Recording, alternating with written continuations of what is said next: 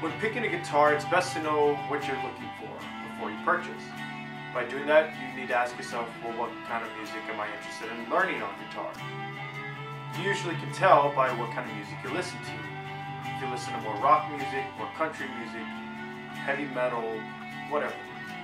But normally, whatever you listen to in your life, like daily, and enjoy listening to, is what you're probably going to want to play while learning, or not just learning, but playing in general.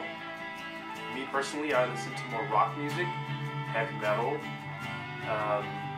some acoustic, but that's what I gravitated towards. I wanted to learn rock songs, so I bought an electric guitar when I first started. That was my first kind of guitar, was an electric guitar.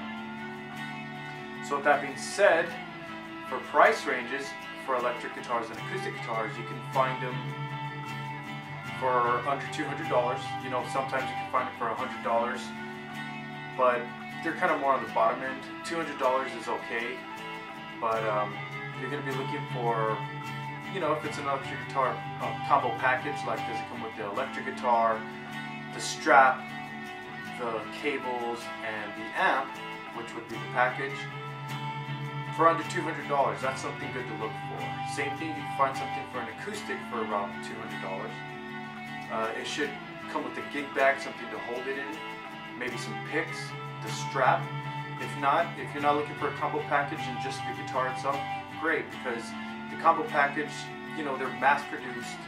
They're made to just get everybody a guitar, and if you're looking for just the individual guitar, it might be better in the long run because it's just concentrated on the guitar usually for that price range.